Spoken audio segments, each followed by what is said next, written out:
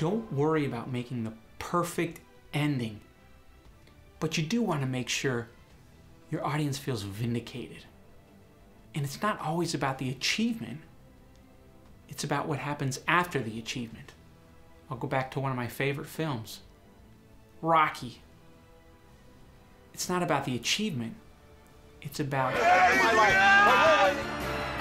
and then them together.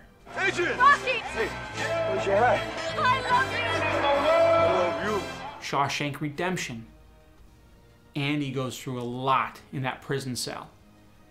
But at the end, it's after he overcomes these obstacles at the prison, what happens, that's what we're into. Another thing when you're writing an ending, it's always good to go full circle. You don't have to do it, but it's always a cool little touch.